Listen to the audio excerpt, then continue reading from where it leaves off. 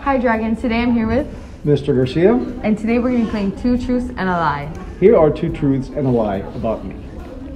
I used to be a motorcycle instructor.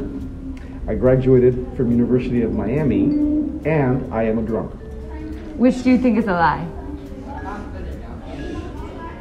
The lie is that I graduated from University of Miami, where in fact I graduated from Florida International University. Thank you. Hello Dragons, today I'm here with Mr. Rivero.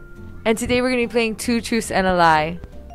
So the three statements I have is I played high school baseball when I was in, obviously when I was in high school. I worked for the Miami Heat, and I was able to publish a book. Which one do you think is a lie, Dragons? I did work for the Miami Heat. I worked for their marketing department. I was a first baseman for my high school team for John A. Ferguson. I do not have a book published. Thank you. Hi Dragons, today I'm here with Miss Sakurati. And we're going to be playing Two Truths and a Lie.